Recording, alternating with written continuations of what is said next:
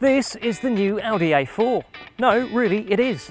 Yes, it's another evolutionary design change for Audi's medium-sized luxury car, though there are more fundamental changes underneath and inside. Let's take a closer look using this 2-litre TFSI Quattro model as an example. There's a sporty aesthetic outside and inside, as our test car is fitted with an optional S-Line sports package.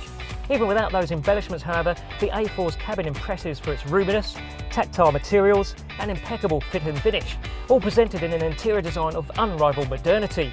And for an added touch of sophistication, well, you can tick the option box for virtual cockpit, which gives you arguably the world's best instrument cluster. There's other clever tech packed into the A4, though one disappointing aspect is that some of the options, such as a 360-degree camera, are standard on some rival models.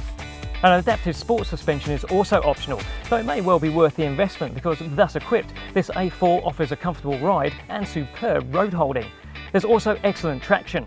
That Quattro badge gives this car a bit of a distinction in the segment. It's all-wheel drive where rivals are rear-wheel drive. The extra weight of all-wheel drive does hurt fuel economy slightly, though it certainly doesn't impede the performance of the 2-litre turbocharged engine under this A4's bonnet. This A4 TFSI Quattro test car costs more than $90,000 with all the options fitted, so it can get expensive. Of course, you don't have to pick all the extras.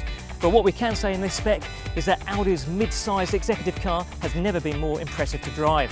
Head to WhichCar's dedicated Audi A4 page to read more detailed information on the full range.